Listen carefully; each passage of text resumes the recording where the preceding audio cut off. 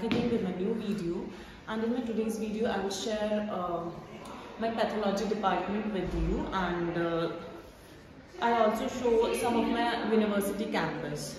So I'm here in the university, and you can see this is the university campus. You can see how it looks like.